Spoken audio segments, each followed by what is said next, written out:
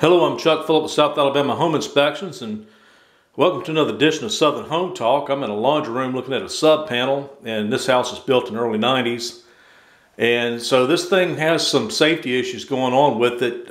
You would kind of sort of think that by the 90s they were following more code than they certainly are now, but I would have thought back in the 90s they would have followed code as well. And some things were not code back in that time, but still in all, there's some safety issues going on with this sub panel, and so let's go ahead and get into it. What you're looking at, these white wires right there, those are the neutrals, and they've actually got multiple neutrals sharing the same lug, and those should be separate. Each one of those should have an independent lug. And so let's just keep moving on along. Also too, this is a General Electric service panel, and it also has mismatched breakers in it. This is a square D breaker. Most manufacturers of these panel boxes require that only their brand be used in these. Another issue, this is a 20 amp breaker. This probably explains this here, but it's got 14 gauge wire coming into it, and so that's a safety hazard. This needs to be either a 15 amp breaker or this wire needs to be 12 too. And so let's just keep moving right on along. These are the service wires coming in from the main panel outside the house, and it's number 4. And I haven't looked this up yet, but I'm pretty sure that's going to be undersized for this panel for amount of amps that are running through it.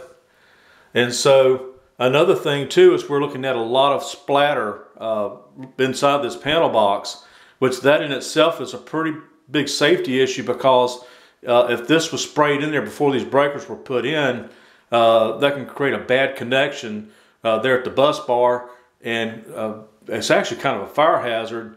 And the funny thing is about that, it says, well, okay, well, we'll pull them out and clean it up. Well, according to code, you're not supposed to do that either, because that becomes a defect now because you cleaned it. So, there's a possibility that the way this has to be mitigated is for the entire panel to be replaced. And so that's the reason why you have a home inspection, is just for this reason right here. Because there's just many things there, again, as I said in my previous episodes, that has to be looked at as well. But you also have to have the tools to do this too. So, these wire gauges and all that, I probably have about $20,000 in inspection gear, and I use most of it. So anyway, I hope this has been somewhat informative. By the way, this bar right here at the bottom is actually the bridging bar that bridges the neutrals and the grounds together, which thankfully that's not in place because they should be separated at sub. But anyway, thanks for taking the time to watch this, and take care.